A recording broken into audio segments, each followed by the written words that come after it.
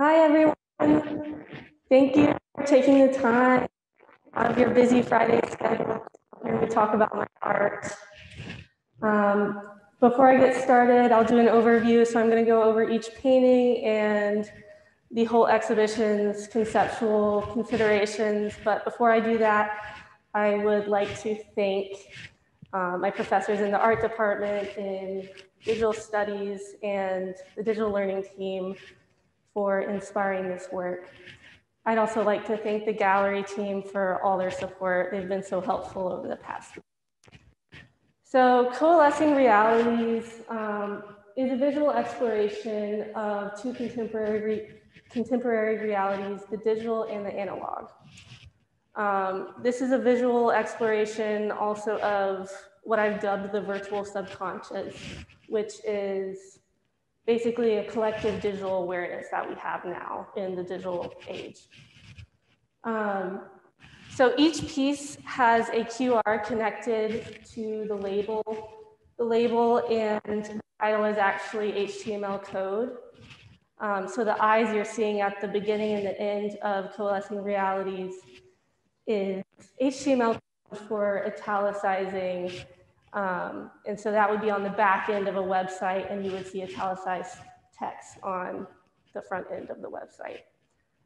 So if you want to follow along with each painting, you can navigate to my website, adellepatten.com, navigate to 2021 and then Coalescing Realities. I'll say each title of the painting, and you can see on that page the source imagery I've used for each painting.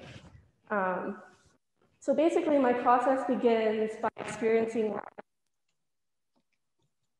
my life and my experiences. I've made digital collages for a few years now, and each of these paintings you're about to see is inspired by digital collages.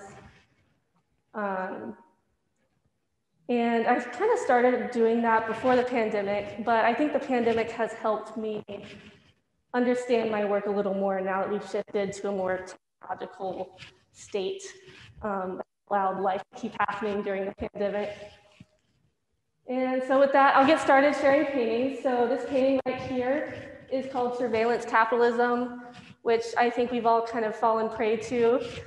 I've meshed a picture I took of my siblings during a tornado warning in our basement in Concord.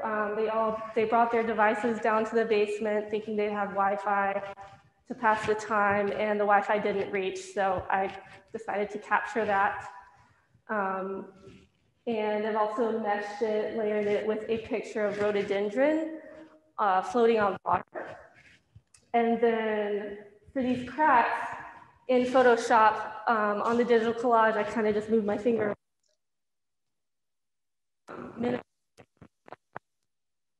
And with this piece in particular, I involved broken glass, which you can kind of see if you look at it from the side, because I want to involve the physicality of materials in my work. And there's another work that has string over top, which I'll get to. Yeah, we can move on to the next one. So this next piece is called Trackback. Trackback in the digital world is basically a link to some kind of online content's originating website. So I thought this piece in particular and the motion that I'm presenting in it captures this phenomenon pretty well. As you can see, I'm using lots of saturated colors, a mix of oil and acrylic paints, and pigment to do so, and visceral applications of paint. And you'll see the blurry picture that's involved in this digital collage inspired painting is one that I took standing underneath the Eiffel Tower, and I guess my camera was shaking while it was sparkling, so it captured this crazy composition. And I layered it with a picture I took driving around the countryside in New Mexico with my mom. And so you'll kind of see that input with these green areas. So overall, this is inspired by blurriness, I guess. And these strips at the bottom, to me, represent the analog world because they're less saturated and they indicate our regular daily life. Okay, so this next piece is a triptych. I've titled it Internet of Things. It's called the Internet of Things. The Internet of Things means, it sort of means the physicality of the internet and the software that's being used to sort of enable the digital realm right now. It also stresses interconnectivity, and so I've used these flat areas and this line connecting throughout each painting to allude to that interconnectivity. The black lines on each painting is supposed to allude to like the moire effect that we see when we try to take a picture of a screen. And lastly, when I was working on this, I realized that I think I was subconsciously thinking about my triplet identity and how we kind of have always had this group dynamic, and we still do, but we're all a little bit separated now because of the pandemic and because of college. And the last thing about this triptych, I wanted to allude to the shape of a phone screen, so that's why I've rounded the edges of these paintings on wood.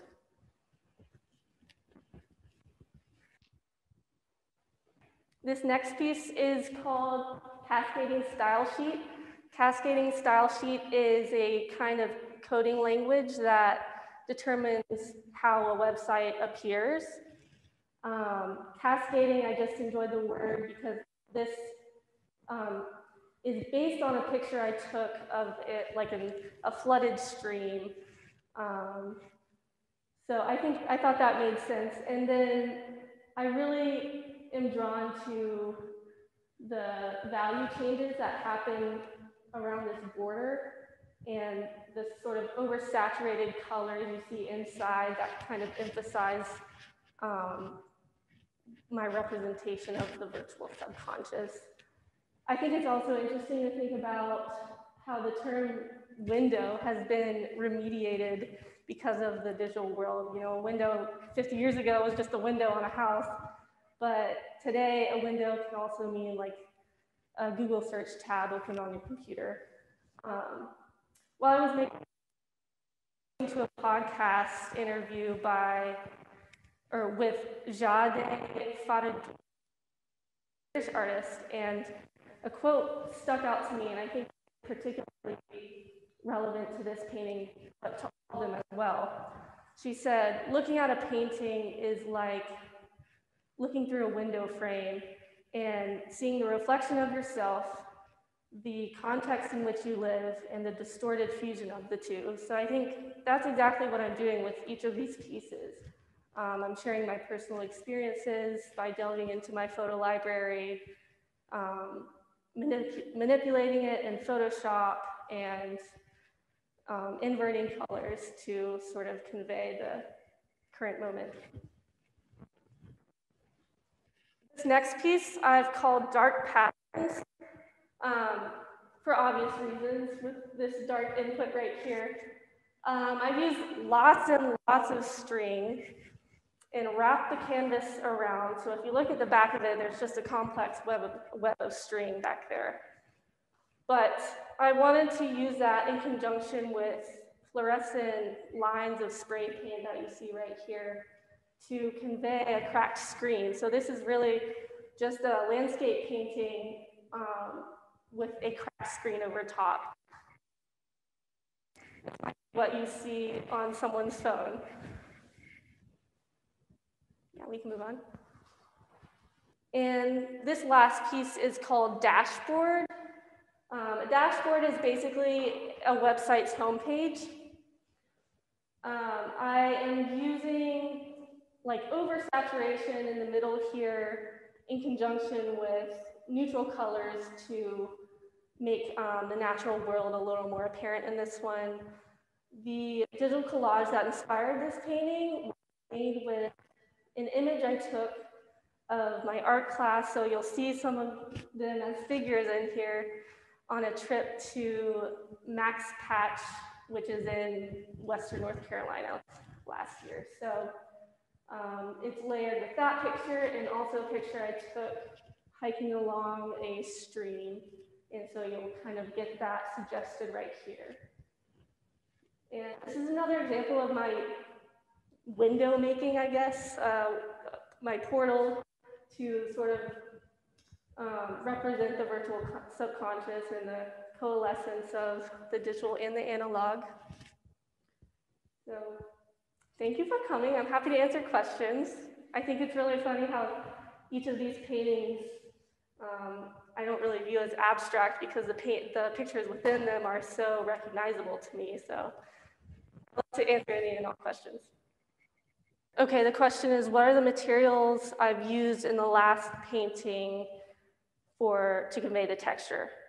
It's actually plaster and lots of applications of oil paint. And then if you look up close, you can see the interaction that happens between spray paint and water, which is sort of experimental, and I tend to use that a lot. And I've used them in each of my paintings, actually. What role does nature play in your work and its relationship to technology? Nature plays a huge role in my work. I've been thinking about it a lot recently as we deal with climate change, but especially during the pandemic, I've used it as an escape. So recently I've been escaping on hikes and walks in the woods to sort of cope with the current moment. Its relation to technology, I think escaping to nature has become more common among people because of social media. So I think there's an interesting relationship there and in the way nature is depicted with the overconsumption of visual culture. Could you talk about when you feel most inspired? I feel most inspired, after spending time in nature, but also after, playing on my phone, making digital collages, of course, and also after collaborating with people and hearing other artists talk, like Jade Farajutumi that I mentioned earlier. So listening to podcasts has been helpful recently. Could you talk more about your dark patterns? And is that a reference to anything? And maybe dark design patterns that certain companies use? Mm-hmm. So dark patterns is the second to last one right here. In the digital world, dark patterns refers to the kind of marketing strategies that big tech is using to advance capitalism, I guess. So it's really manipulating user psychology to get them to buy more and engage more with a product. How about the black bars are reminiscent of taking pictures of a screen, but some of the bars are red and green in the left piece of the other one. Why did you change the colors for that section of that piece? Yeah. I think as I was working on this, I wanted to involve or kind of trick the eye into seeing transparency. So that's where this green part is coming from, and also right here. But when I realized I was thinking of my triplet identity, I wanted to sort of change these up a bit to not match or go along with the first one, because I was thinking about my siblings and how different we are. So I left this one a little bit more complicated, which I think is reminiscent of me. And going off of that, why are these color choices important for you in your work? I think I'm just visually drawn and interested in bright colors, and maybe that's a result of having grown into this digital age and having all of these screens around me starting from a young age. So that's just personal preference, and I think it does a good job of conveying what I want it to convey. And could you describe the difference or similarities between the digital collage process and the actual process of traditional painting in your practice? Sure. So digital collage making kind of happens sometimes when I'm bored or after I've taken pictures and experienced some kind of event in life. So I typically use the Photoshop Mix app and kind of what pictures and what pictures will create interesting compositions. And in the Photoshop Mix app, I think the transparency changes to 50% between both of those pictures. So you can kind of see both at the same time. And then sometimes I'll invert the colors, which tends to reveal a darker side of the image, which I think relates to the dark side of the digital world. And then the painting process, I often view painting digital collages as a challenge. I think it's kind of like a puzzle. And it's a fun challenge to take on to replicate digital collages using materials like oil paint, acrylic paint, spray paint, water, and pigment. So it's the process of painting is just a lot of layering. In a way, it's a fun process. It's kind of like cracking code. And do your siblings and family influence much of your work? Have my siblings influenced much of my work? I think so, because they've influenced me as a human being and my experiences, which obviously determine what I make. So also they're very supportive of my creative practice, and so I'm very thankful for them. And there are photos of rhododendron that appear in multiple of your collages and paintings. And were they incidental or intentional? I would say both, because the pictures I'm using are from my experiences going to Western North Carolina, where rhododendrons everywhere, to visit family, to go on hikes. It's just a coincidence that they appear there because I've taken pictures of them a lot. Could you talk specifically more about the process with watercolor and the sparkly effect that you have in your work? I don't use watercolor all that much, but I do use water to disperse aerosol, and so I think the effect that water and spray paint has together is revealing what I want to convey about, cracked screens and sort of dilapidation that happens between the digital and the analog world. So Deshanae would like to ask, how do I paint as good as you? I love you, Deshanae. Oh gosh.